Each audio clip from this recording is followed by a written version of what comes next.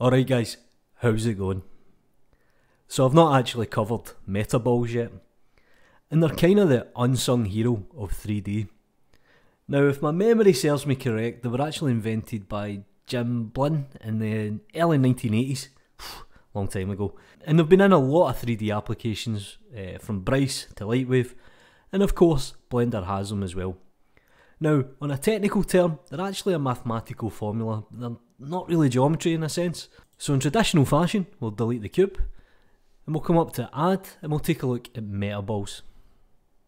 Now we have a few basic primitives: ball, capsule, plane, etc.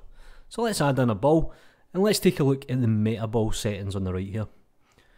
Now we have a few options: resolution viewport, so you can see it's a little bit kind of untidy. I'll drop this down to 0.2, same as the render engine, and that kind of makes things a little bit smoother.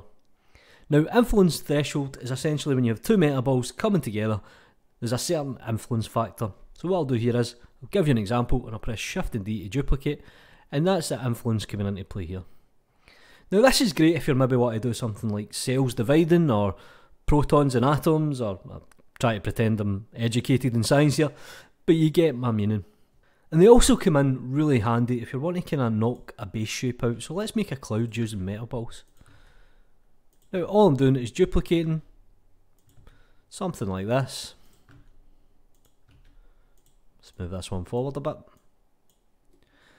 And we have this kind of cartoon cloud. So I'll select the object, I'll go to object, convert, and I'll convert from a mesh to a curve. And we now have a mesh. So there's a few things here we could actually do. We could add in a modifier, do a quick remesh. That looks good to me. I'll hit apply. I'll then do a subdivision surface. Let's put it up slightly. And we'll right click and we'll change the shade smooth. So there we go. We have this kind of cartoon cloud.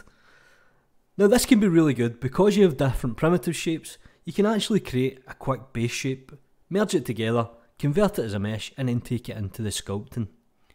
And that's pretty much the basics of Metaballs. Do me a favour guys, like the video, subscribe to the channel if you haven't already, follow me on Twitter, I've got a couple of mates now, you know what to do.